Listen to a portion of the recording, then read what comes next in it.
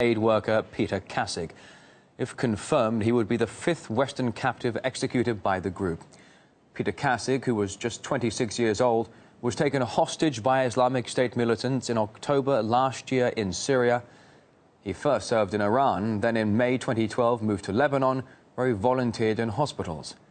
Kassig founded his own aid organization, the Special Emergency Response and Assistance Group, intended to help Syrian refugees.